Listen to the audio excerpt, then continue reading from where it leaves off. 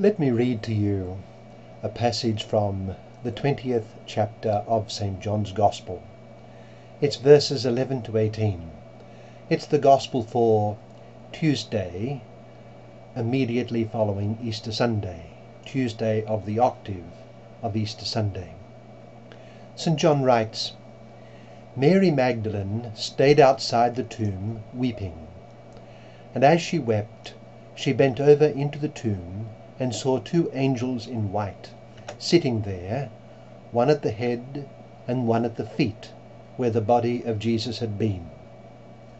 And they said to her, Woman, why are you weeping? She said to them, They have taken my Lord, and I don't know where they've laid him. And when she said this, she turned round and saw Jesus there, but did not know that it was Jesus. Jesus said to her, Woman, why are you weeping? Whom are you looking for? She thought it was the gardener, and said to him, Sir, if you have carried him away, tell me where you laid him, and I will take him. Jesus said to her, Mary. She turned and said to him in Hebrew, Rabboni, which means teacher. Jesus said to her, Stop holding on to me, for I have not yet ascended to the Father. But go to my brothers and tell them, I am going to my Father and your Father, to my God and your God. Mary went and announced to the disciples, I have seen the Lord, and then reported what he had told her.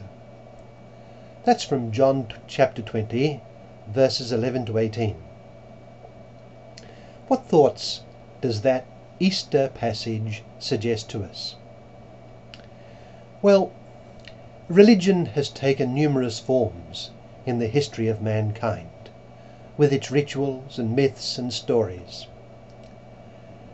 Now, this is surely one of the very beautiful scenes of the Gospel, and it carries us into the heart of Christianity, reminding us of its essence. Our Gospel scene places us before the tomb of Jesus on the morning of the third day following his death. His disciples are absolutely devastated. They loved him, and all their religious hopes were centered on him. He was the Messiah, and a Messiah far beyond their expectations.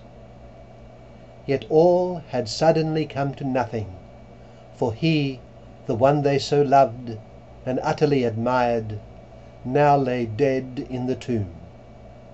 He had gone, and this sense of total loss is encapsulated in the weeping figure of Mary Magdalene, who had lovingly accompanied him and the 12 on mission, serving them in various ways she could during our Lord's public ministry.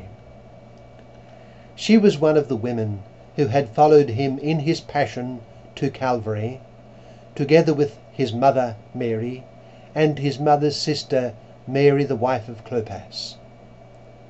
She must have been very close to Mary, the mother of the Lord. But look at what happens now. The angels at the tomb speak to Mary, and she, and I quote, turned around and saw Jesus there, but did not know it was Jesus. Jesus said to her, Woman, why are you weeping? Whom are you looking for? She thought it was the gardener, and said to him, Sir, if you have carried him away, tell me where you laid him, and I will take him. Jesus said to her, Mary. She turned and said to him in Hebrew, Rabboni, which means teacher. I like to think that a wonderful smile was on the face of the risen Jesus as he pronounced Mary's name to her, allowing her to recognize him as the same but now risen Jesus. The joy that flooded into her soul was immense, a joy which Christ himself had at being once again with his friends and disciples. You know, a favourite cry of Islam is that there is no God but God. Well, Jesus Christ is the one and only God, but to be distinguished from two other divine persons who are also the one and only God, namely the Father and the Holy Spirit.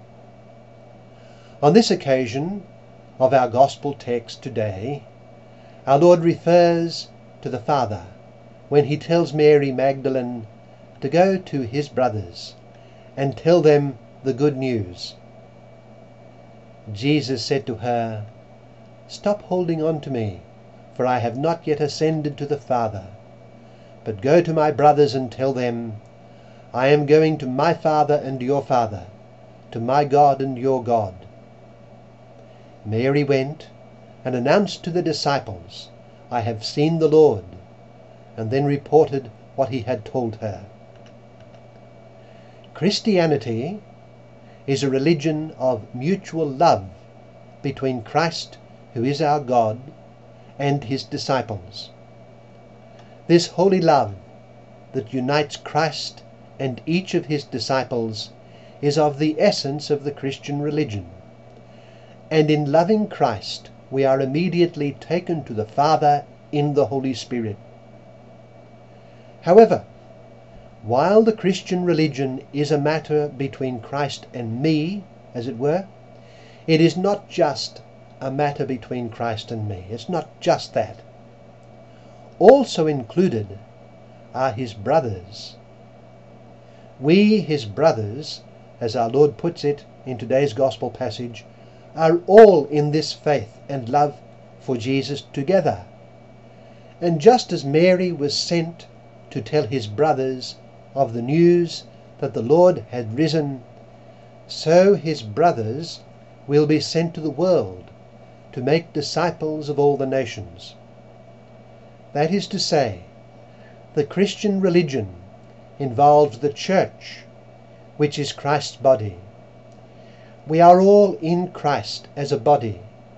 We live in him together. We come to Christ in and through his brothers, who are his body, the church. Our life is a life of love for Jesus, who has loved us and died for us, and this life is lived out in union with his brothers who make up the church. We are called to be loving disciples of Christ, immersed in the church he founded. Just as we love Christ, we ought love his holy Catholic Church as he did. Let us linger in our Gospel scene today, thinking of the joyful love which our Lord showed towards one of his most ardent disciples. That same smile which we may imagine on the face of Christ as he showed himself to Mary Magdalene, he means to show to each of us in our life of faith and to all his brothers. He sends us all on mission in our everyday life to bring the news of his risen person to the world around us.